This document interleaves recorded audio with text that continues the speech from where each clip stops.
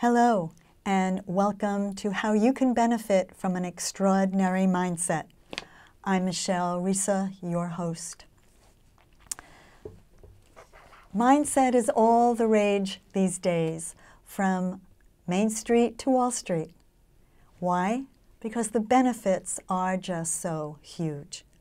From reducing stress, to more energy and better health, to better decision-making, and actually better communication in both personal and professional relationships, and so much more. So I've been helping people access these benefits as CEO and founder of Collaborative Solutions, and I help my clients see themselves differently and see the world differently.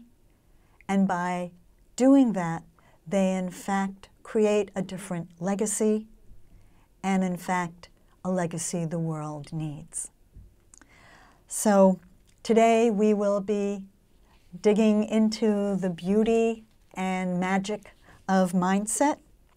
And specifically, our show today will be how you can benefit from the extraordinary mindset of Jennings and Mr. Martinez, who is extraordinary. So we've chosen two very young activists. Let me now invite my colleague, Dr. Stephen Hobbs, to join me. Stephen, please come and let's explore this together. How are you? I am well, Michelle. Thanks for having me. And again, it's that distance, but that's the beauty of technology. No matter where we are in the world, here we are.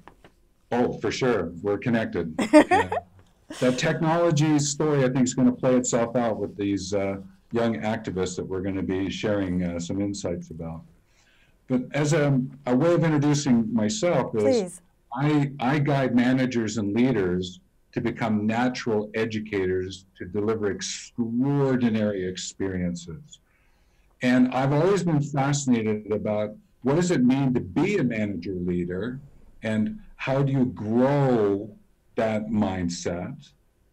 And then how do you then educate others to grow their mindset and to maintain the curiosity of developing your mindset? And that's what brought me to the shows here. And so thank you for having me. My pleasure. My pleasure. Always welcome your wisdom, your insights, and obviously your breadth of experience. So thank you for joining me. Oh, you're welcome. Well, let me just quickly give everyone a foundation and answer the question, what is mindset, right? There's fixed mindset, which, as the word suggests, is inborn and fixed and unchangeable. So whatever we're born with, that's what we've got.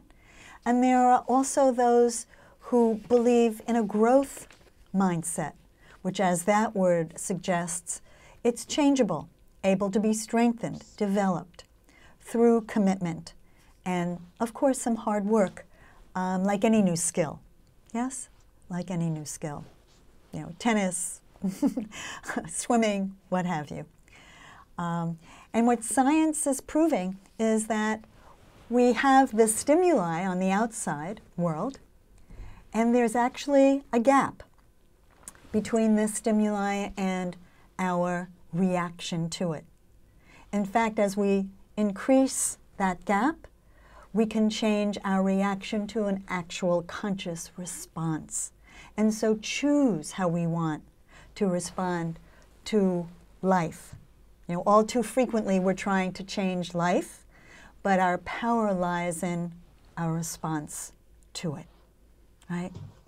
And I know that's easier said than done, but again, it's possible, very, very possible and powerful.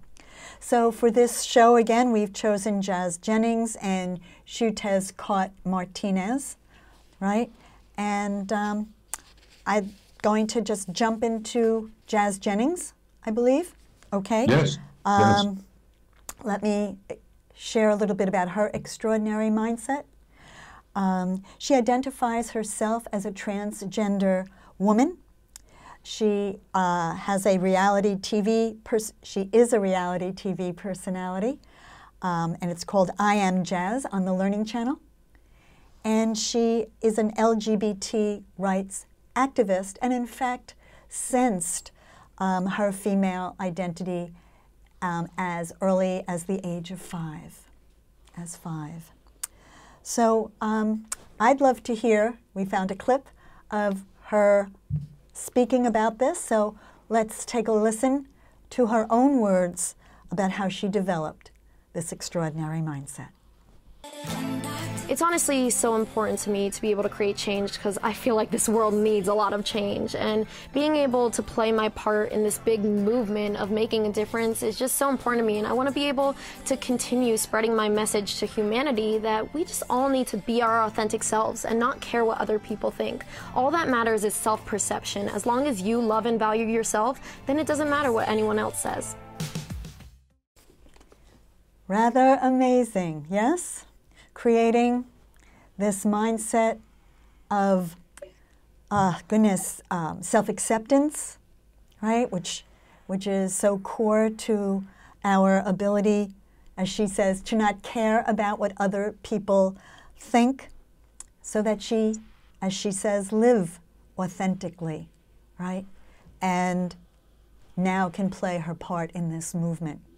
Anything you'd like to add that's really touched your heart? Well, it's living authentically. Like the storyline, the thread there for her, right? It's just bravo. It just speaks so eloquently about the importance of that in our lives, and it can be challenging to live authentically, but she's doing it. I have a quote that I'd like to share. In addition, she says, "In life, everything is about attitude and perspective. Even though my vagina falling apart was the hardest thing I ever experienced, I knew that one day I would be fully healed and recovered. I had to adopt the mindset of my future self and know in my heart that everything would be okay."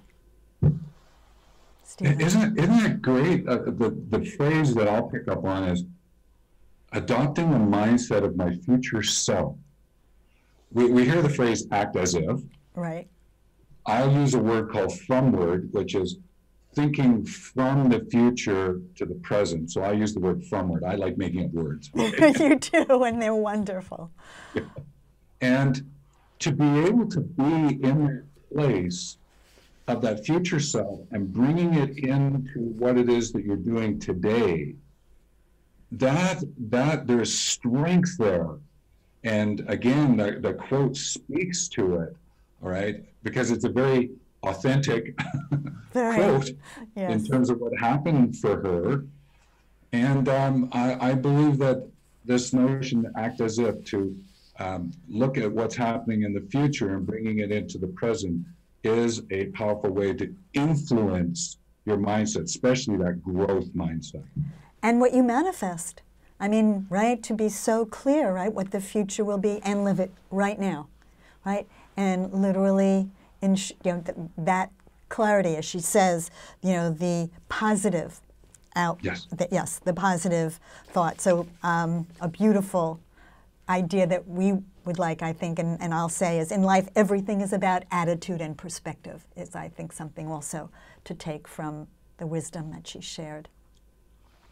So I know in preparation for this show, we found this other wonderful activist. Stephen, can you introduce us to him?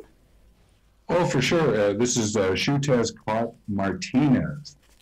And I didn't really know anything about him. I happened to find a link, and I went exploring, and I went, whoa, this is a really interesting young man. And young man, 19, similar to where jazz is, 19, 18, right? As we get to know them through their clips and their stories.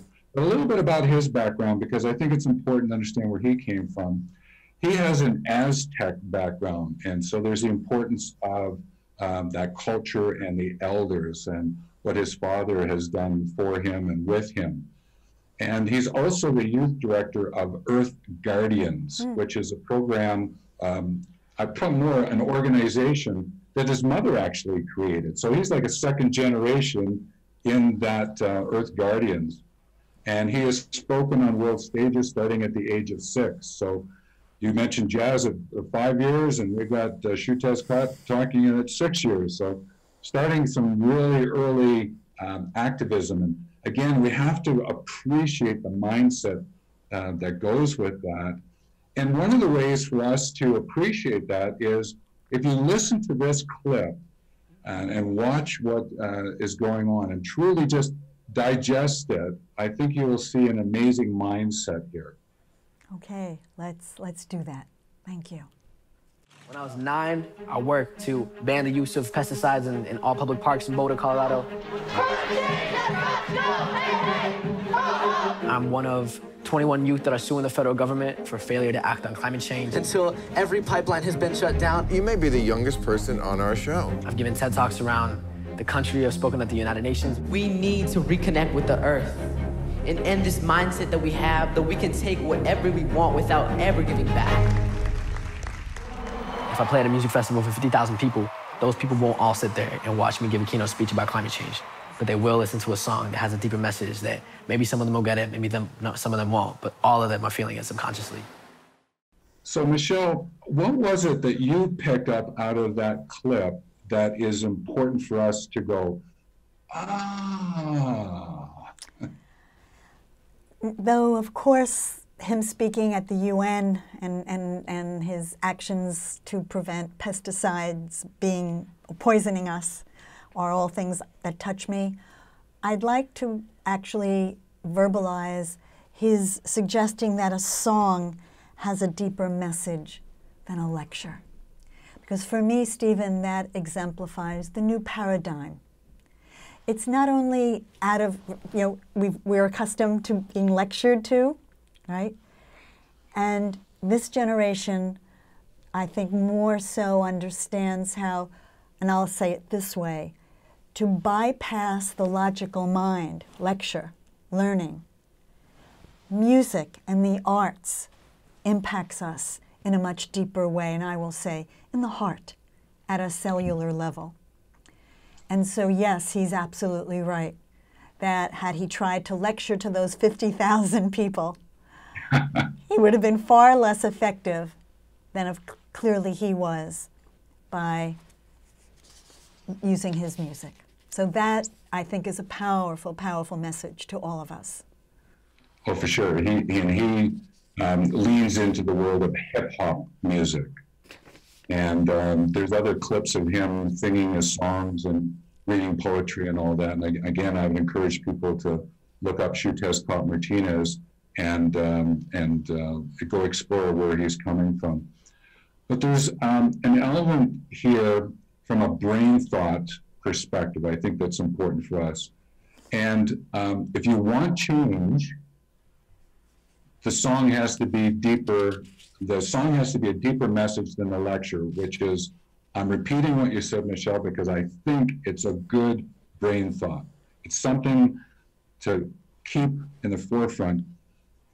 If you want to sing from stage when you're doing a presentation, go for it. I've sung from stage and had fun with it, so I can appreciate how important music is to what's going on. And there's a quote, this excellent quote that he shared with us through one of those meme pictures. And I'd just like to read it for you. The biggest challenge we face is shifting human consciousness, not saving the planet. That planet doesn't need saving, we do. Right? Now, I know we didn't actually put the exclamation mark in the we do, but I'm going to put the we do with the exclamation mark. Right. So I think that's an important element. So I thank Xiuhtezcatl for the work that he does, and I wish him well on his continued journey to do so. Right. And I think that quote, Stephen, once again underscores the importance of the part we each play. You know, we're accustomed in the old paradigm to be doing and fixing, and no doubt that's part of what we need to do. However, the source of all that action starts with us, right? So when we shift our consciousness, then all of our actions reflect that shift, right? That's what I love about that quote. Yeah, for sure, Michelle, for sure. Yeah. So I'd like to give everyone a practical tool to shift their mindset. It's a slightly challenging mudra, but it's, you put the two index fingers together, the knuckles of the index finger together, the tips of the middle finger, and the tips of the thumb. So it's a little challenging, but the thumb tips are together, the knuckles of the index, yes, and the middle fingers, and the other two fingers are inside your fist, and it's actually at your heart center. And so we're just going to breathe long and deep, right?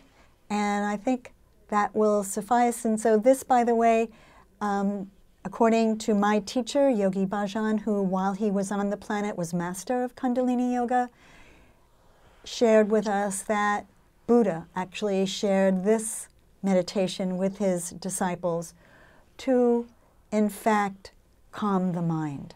Yes? Calm the mind. He actually, I think, used the word tranquilize, Yogi Bhajan said, but we'll just use calm. All right? So here we go. And it's just inhaling and exhaling. And your eyes are actually gazing at the tip of your nose. They're 9/10 closed, 1/10 open. It only needs to be done for 3 minutes, so inhale and exhale.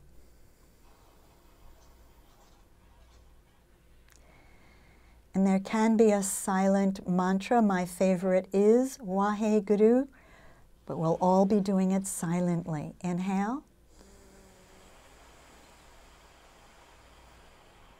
And exhale.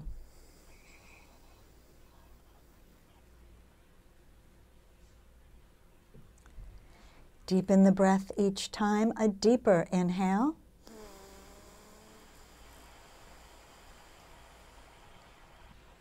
And totally exhale, saying to yourself, Waheguru, Waheguru, Waheguru. Wow beyond description is this journey from goo darkness to Ru light. Just a few more. Deeply inhale.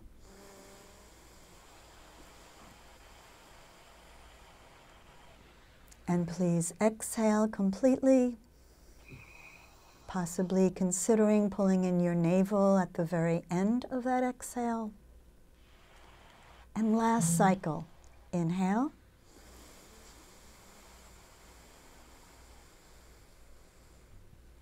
And please exhale.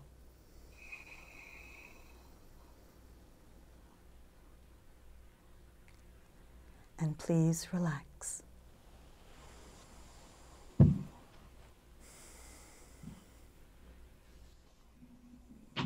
Michelle, I gotta always say, when we do some of these meditations, with all these meditations, not some of them, all these meditations, I really like the notion of going into that deep breath, because it just reminds me, hang on a minute, keep taking some deep breaths each day. That's going to help the mindset as well, right? Absolutely. Actually, within a minute, or maybe even less, right? Yeah. As well as heart coherence. It shifts literally our mind, our nervous system, strengthens our immune system, literally recalibrates, slows everything down, brings us into balance. So it may seem so simple, but I would really offer that it's quite powerful and effective. Yeah. Well, if I may, I'd like to share 2 quick stories because of the youth activism. One is, in my own way, when I was younger, I took up an activist role, and it was about children and play. And I happened to be traveling around the world doing that trip that was supposed to go for 6 months, came back 4 years later. You know, that kind of trip, okay? Lovely. And I was always looking at children's and playgrounds and how children are playing on playgrounds, because I wanted to do something that would help the young people to understand this word, recreate, recreation, recreation. And that was always in my background. It still is to this day, but it influenced me in a great way. So it's like the same things that these young people that we've talked about, Jazz and Xiuhtezcatl, in terms of what influenced them and what they've taken up and shared out. But the other quick story I'd like to share is I also spent time at the International Red Cross. And that's the group that deals with war situations, working with both sides, dealing with something called the Geneva Conventions, and being able to deal with the prisoners of war and all that. I wasn't in that element. I was more in the relief operations, making sure we were getting the relief material into the war zones where people were being greatly affected. But there's something that they gave me that I've hooked onto, I've woven into my life, and it was these three words: patience, flexibility, and discretion. And they influenced my mindset, just like I would say that Xiuhtezcatl would say the music, his hip hop music, is in there, is influencing his message. The authentic way that Jazz is going about doing her life and speaking from that place, they would have their own words. Mine happened to be patience, flexibility, and discretion. So I just like to share that. I had a small little bit of activism when I was younger, and I got some, some insights from some big world situations as well. So I just thought that that might add a little bit to that growth mindset that we're talking about here. Yeah, not a small addition. Thank you for that very, very much. So I would love to now add a call to action so we can not just be inspired by these wonderful young activists, but participate as well. Yes? What legacy will I leave? And what can I do today? Right? And one suggestion I'd like to make is for everyone to surround themselves with people that match their destined mindset, right? There's something, as we know, right, we are deeply influenced by those people we spend time with. Yes? I'd like to actually share something I found which says, want to upgrade your money and success mindset? Start hanging out with people that are very successful and seem to have an abundance of money flowing their way at any time. It's easier to adapt a new mindset when you see that it is already working for other people. And you have the opportunity then to learn how they think and how their daily habits, ___, to match their mindset. Again, it's one, to envision as we're talking, and then the small steps, and it truly will multiply and exponentially, right, build with the new habits that we take. For sure. Yeah, yeah. And the only other, if I can just add one more really quickly, to jump out of our comfort zone. You know? Yeah, I know. We don't want to do that very often, but, when the universe sometimes kicks us into, or out of, excuse me, our comfort zone, as much as we may be going, struggling with it, it's a blessing. Because again, I did some research on it, and when we have no other choice, we are kicked outside of our comfort zone, we have to rise to the occasion, right? We have to upgrade our mindset. And it becomes a necessity to survive. And I love this because I love looking at what we think is the negative or bad things that happen as truly gifts. And I appreciate it's not easy, right, when it's feeling painful. However, maybe remembering this, that when we're out of our comfort zone, there's much more than meets the eye, right? A gift that we may not see or feel, but as we open to this idea, we may in fact feel it and see it. Yes. Yeah. What would And you if I could like to that, add? Yes, please. Yeah. There's 3 words, if you write them down on a piece of paper, it's learn, decide, action. Our decisions are made on what we learn, and the actions come out of the decisions. Right. But think of it this way, learning and action, you can flip around. The action you've taken from the decisions give you the learning, and you can flip them around. So what it is, it's sort of like learning action, learn action, or action learning around your decisions. And if you keep that forefront, and you know that the decisions are going to be made from the learning and the action I'm going to take, and of the action that I took, what's the learning that I take from it? You know, it has a circular flavor to it, but it's about what's called reflection in action and reflection on action. And those 2 elements, that reflection in and on, will influence your extraordinary mindset. Thank you for that. So let's invite everyone to join us on Facebook, right, at www.facebook.com/collaborativesolutions.global/. We post only what we hope is meaningful and valuable in your life. We're not concerned about shares or likes, but we really hope to create together an environment where we show up as our best, show up with transparency, and we invite everyone to come and play with us and experience it together. So thank you, Stephen, so very, very much for all of who you are and what you share, and your, again, I love your humor as well as your wisdom, so thank you for joining me. And let me thank everyone for joining us today. Until next time.